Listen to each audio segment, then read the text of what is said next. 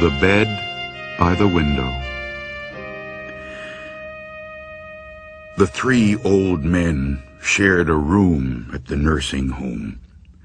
Their room had only one window, but for them it was the only link to the real world.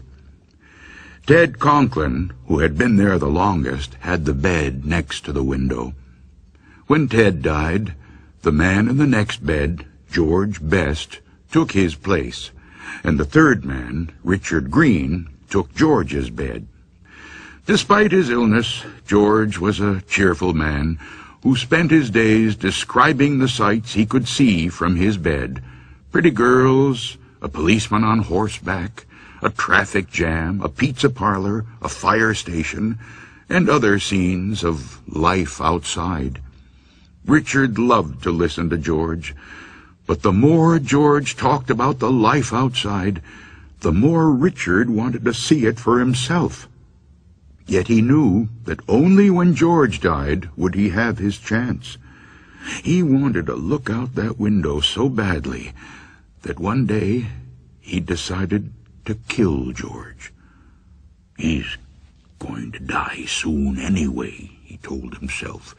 "What difference would it make?" George had a bad heart. If he had an attack during the night and a nurse could not get to him right away, he had pills he could take. He kept them in a bottle on top of the cabinet between his bed and Richard's. All Richard had to do was knock the bottle to the floor where George could not reach it. A few nights later, George died, just as Richard had planned he would. And the next morning, Richard was moved to the bed by the window.